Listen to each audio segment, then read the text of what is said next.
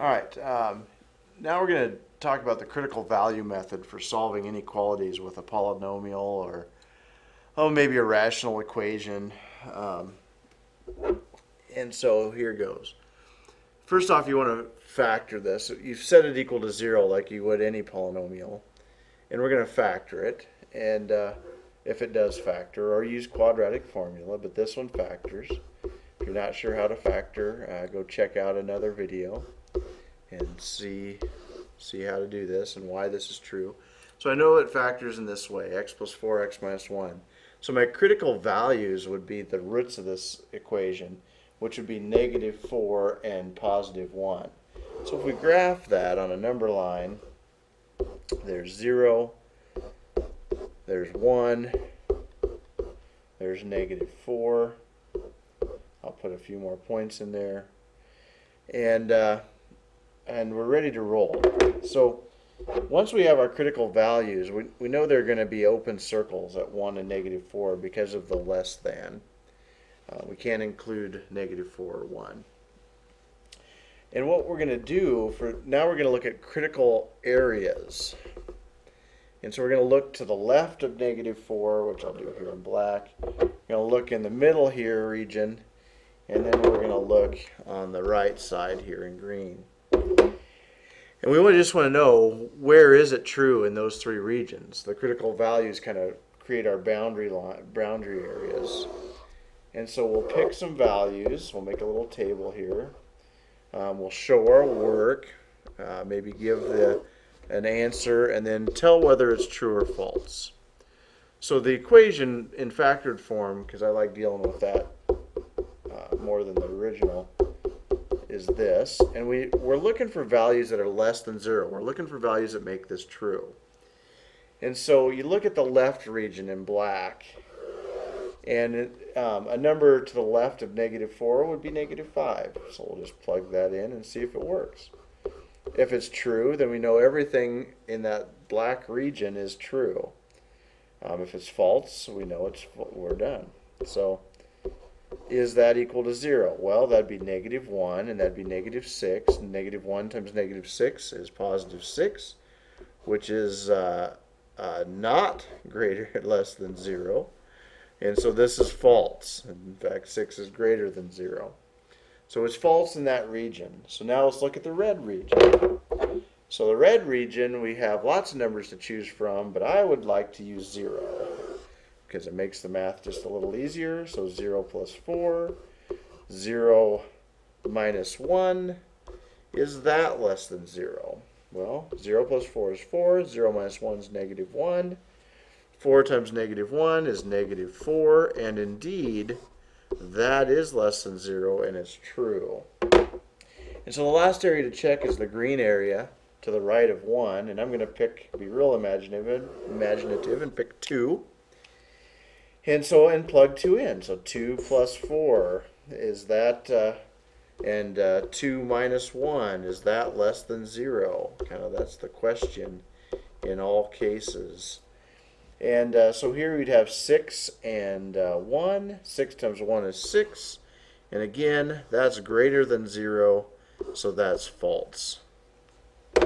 So we know all the numbers between negative 4 and 1 make that true. And so there I have the answer written down in interval notation, but I'll explain that so that you can follow along. You might be kind of new to interval notation. So here's negative 4, here's 0, here's 1, not to scale. So it's an open circle here at negative 4, and it's all the values between negative 4 and 1. So you could write that means it's an and, because if you go all the numbers to the left of negative 1 and all the numbers to the right of negative 4, positive 1 and negative 4, we want to eliminate any numbers out here and any numbers out here. And the way you do that is with an and, because we're going to include only the places where it overlaps. So in this case, x could be less than 1, and x has to be greater than negative 4. So where it occurs in both places. Where it's true in both places. And where it's true in both places is right in between negative 1 and 4.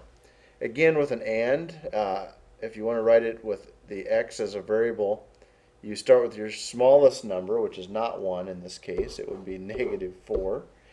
And you would go to x, and then you would end at 1. So -4 is less than x is less than 1.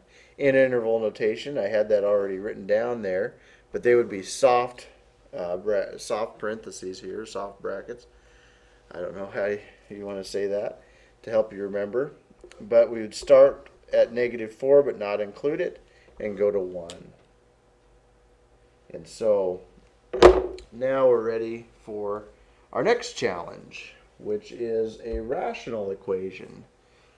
My goodness, what are we going to do with that? Well, the first thing you do, again, is get it set equal to 0. So I'm going to subtract 2 over to the left. And so when you do that, you'd have 3x plus 4 over x plus 1 minus 2 over 1 is less than or equal to 0. Now here we want to, just like any rational equation, we want to get a common denominator. And our common denominator is x plus 1. So we got x plus 1 on the top and the bottom. And so we'd have 3x plus 4 minus 2x minus 2 all over a denominator of x plus 1. Now here's a case where we do not want to cross out our denominator. If we do that, we lose some of our answer. And so leave the denominator in there, because it's one of our critical values. And so you'd simplify the top, and we'd have 3x minus 2x is 1x, and 4 minus 2 is 2, positive. And so you have x plus 2 and x plus 1, less than or equal to 0. So that gives us, just to make sure there, so yeah, that gives us our 3 regions to look at. We've got a critical value. We'll make us a number line so we can find these critical values. Here is 0. And we have a critical value at -1. And we have a critical value at -2. And I'll just keep going. This time, whoops, that'd be a 4. This time, though, it's less than or equal to at both of our critical values, so we're going to have a solid, we're going to fill it in. We're going to include those. We're going to have hard parentheses. We're going to have brackets. So you do the same method. You set up a table and just plug in values for the critical. And we're looking for anything that is less than or equal to 0 for x plus 2 over x plus 1. And so there we have it. Yep, that's right. And then whether it's true or false. If it's true, it's going to fit into our region. Okay, so we start with anything to the left. I'll start with -4. So you'd have -4 plus 2 over -4 plus 1, which that's -2 over -3, which is greater than or equal to 0, which is actually greater than 0, because negative and negative is a positive. So this is false in that region. So we don't have to worry about it there. I have the -3 there, and that's wrong. Geez, my other critical value was -2. I wish somebody in the back of the room would have told me that, but there wasn't anybody in the back of the room. So your critical values are -2 and -1. I apologize for that. And I'm not redoing this video. It'll have to be there with, this is the 3rd time I've done it with a mistake. It's getting late. This is my last video for the night.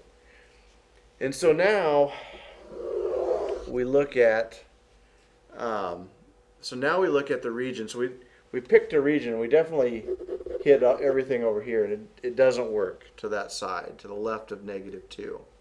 So now let's pick a value between -2 and -1. So -1.5. And so we'll plug that in. -1.5 plus 2 over -1.5 plus 1. Kind of the beauty of this is you have a -0.5 on top, yes, and a +0.5 on the bottom. Nope, negative 0.5 on the bottom. And positive 0.5 on the top. Shoosh, can't do my math. It is getting late. So 2 minus 1.5 is positive 0.5. 1 minus 1.5 is negative 0.5. A positive and a negative, that would be a negative 1, which is less than or equal to 0. So this is true in that region. And just to make sure, we better check that third region over there on the right. Again, I'm going to pick 0. And so 0 is real easy. 0 plus 2 over 0 plus 1. That's 2 over 1. That's greater than 0, so that is again false. Numbers to the right of that don't work. So again, we're looking for this area in between negative 2 and negative 1. And so we're going to deal with another and. And so you start with your smallest number, x in the middle, and it goes to negative 1, and it's all numbers between negative 1 and negative 2. And again, if you wanted to do a quick, there's 0, 1, 2, closed circle, closed circle. And the key though, again, get used to this. This would be a hard bracket. This is your interval notation, starting at negative 2, finishing at negative 1, and including negative 1. And so there is your 3 ways to represent that answer. So kind of a long video with 2 really good, powerful examples. Hope it helps. Sorry for the mistake in there. Again, this was my 3rd attempt at the problem, at the 2 problems, with lots of little errors. So it means it's time to go to bed. If there's any questions, please ask. Please comment. Tell me what's missing, what in your mind, what questions did you have. And thanks for listening. Good luck. Hope this helps. And have a good one.